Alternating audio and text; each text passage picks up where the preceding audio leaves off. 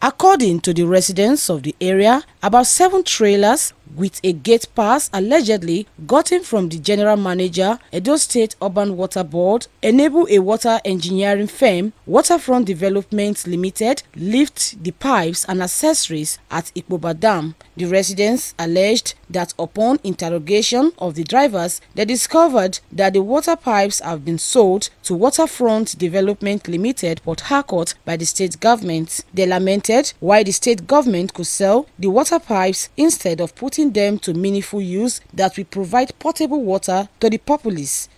The ones in Ikpoba Hill by the barrack are far more than what you have here. Now, somebody today have sold it for 350 million.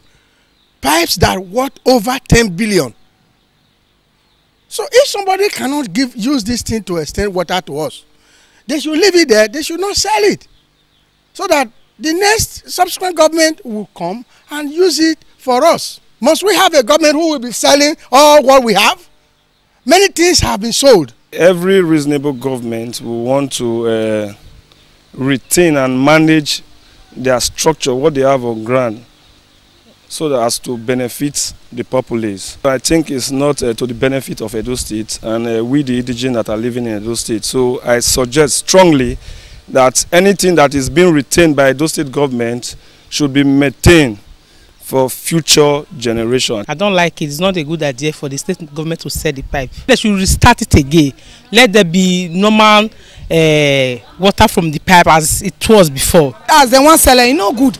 Therefore, see leave and make they bring water for, because sometimes you know they see light for the borehole.